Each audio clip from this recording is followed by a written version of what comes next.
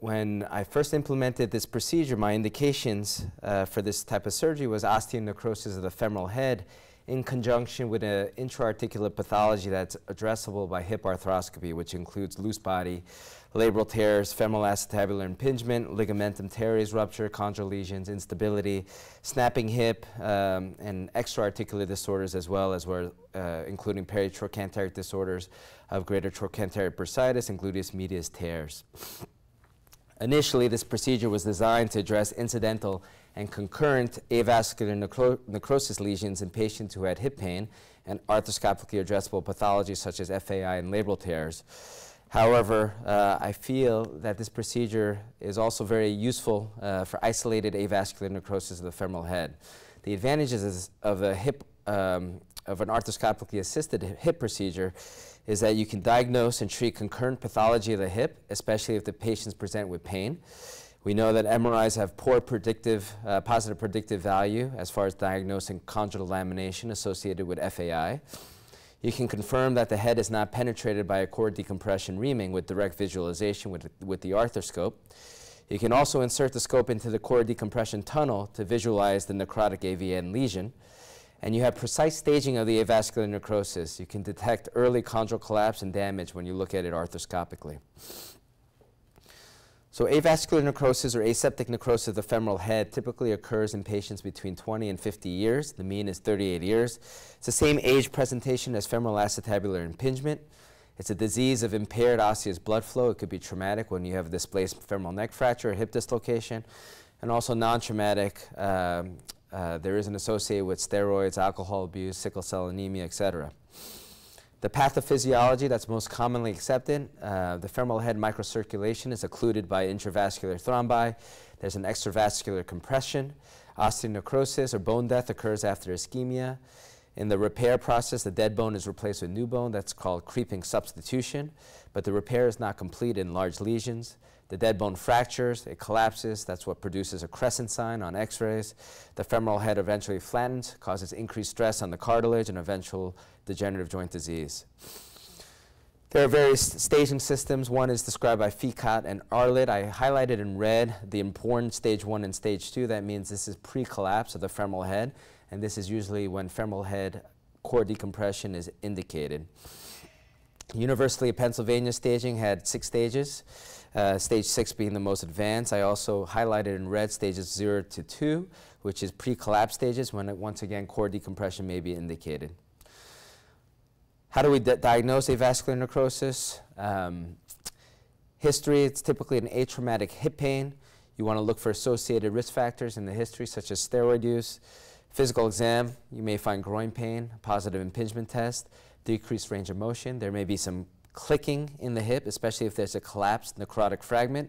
You want to check for bilaterality of symptoms. In 40 to 80% of cases, avascular necrosis occurs in both hips. And if there's no associated risk factors for AVN, the presentation may actually be identical to that of femoral acetabular impingement and labral tears. So the indications, you may have a patient with hip or groin pain, plus or minus mechanical symptoms. You have findings of FAI on x-rays with cam and pincer spurs. Your MRI may show a labral tear, cartilage delamination with pre-collapse osteonecrosis of the hip. The osteonecrosis must be pre-collapsed for cord decompression to work, which means there must be no crescent sign.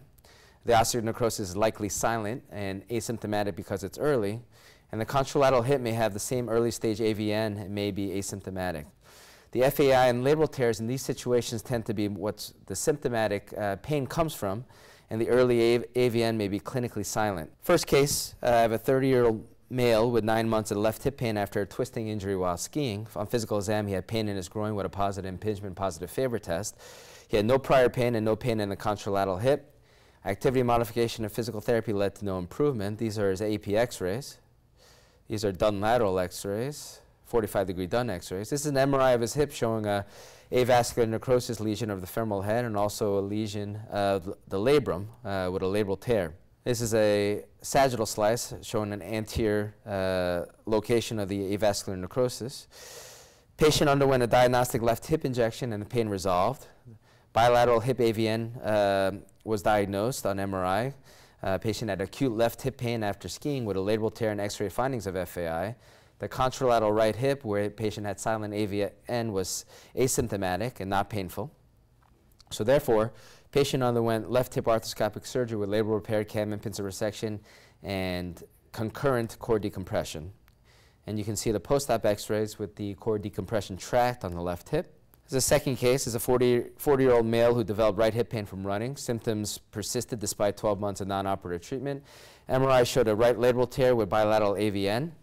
The contralateral left hip was clinically silent, no pain. He improved with a diagnostic injection on the right hip. He had an impingement sign and Faber test on physical exam. These are his AP x-rays and done 45-degree x-rays where you see avascular necrosis. Patient underwent right hip arthroscopic labral repair with pincer resection and core decompression. 6 months later, patient underwent left hip diagnostic arthroscopy with core decompression despite being asymptomatic to prevent the progression of AVN. There's no labral tearing on the left hip.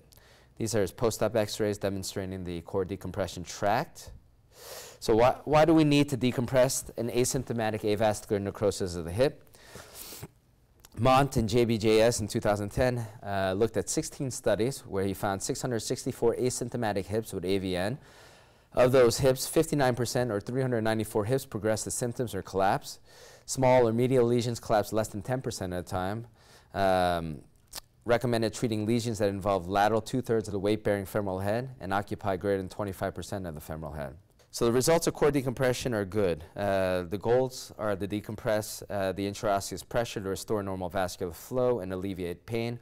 Been randomized trial including Stolberg, which showed 70% success in non-collapsed lesions.